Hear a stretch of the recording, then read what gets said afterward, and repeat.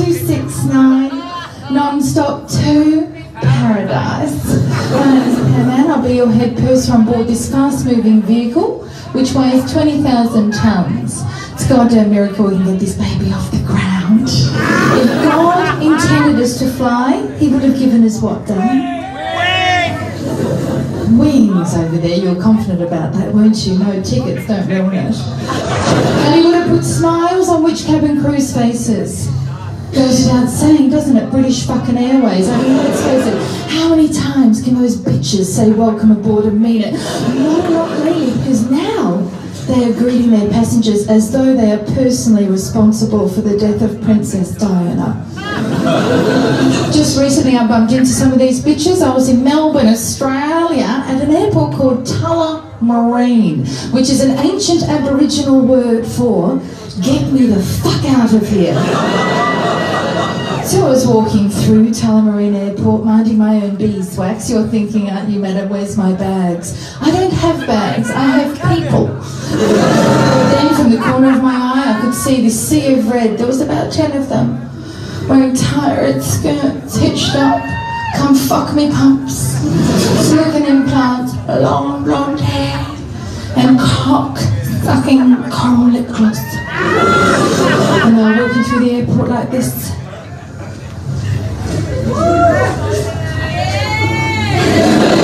And that was the boys. Virgin Atlantic. They're like goldfish, aren't they? Where are we? How did we get here? And I walked past this bar and I looked in and I saw these 3 British Airways flight attendants.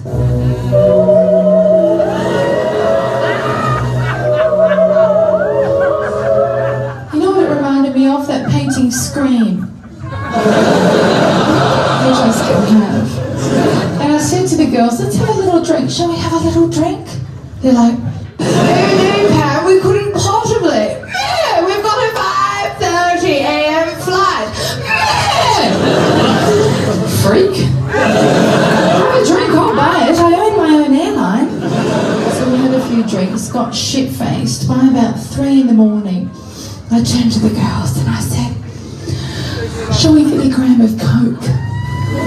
If we get 2 grams, it's cheaper. And if we don't finish it, we can always take it back to Heathrow. Finally, I was on the last leg of the flight and the captain bing-bonged me. So I went up to the cockpit, through the beaded curtain.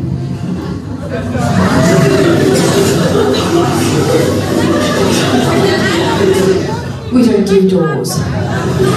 If they're going to get in, they're going to get in. Well, thank you for choosing to fly Pamm Airlines, the world's most experienced airline. The fact is, we don't make the same mistake more than 3 times.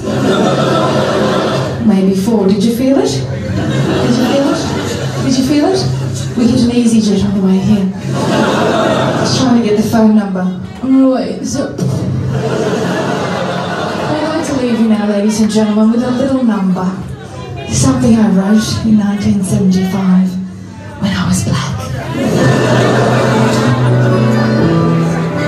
Join me, put your hands in the air from side to side. Come on. Come on, sisters. Come on, brothers. Everybody up, up. Says the name. I can see you and you haven't got them up. There's no place for the man that I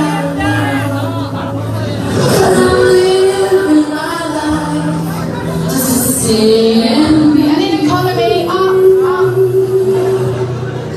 From LA, sing along. From New York to